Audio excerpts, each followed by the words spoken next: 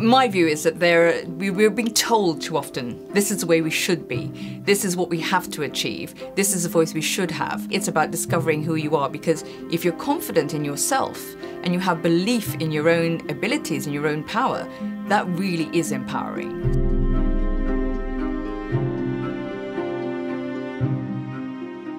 My book Rise is, in the title, an ode to Maya Angelou's poem of Still I Rise.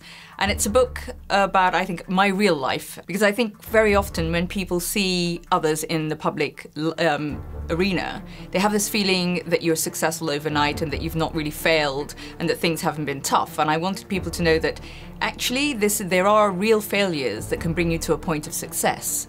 And how can you stand up to bullies? How can you actually deal with perceived failures and learn from them and go on to do bigger and better things? Talking about it in a very open, honest way can help not just ourselves, but other people as well.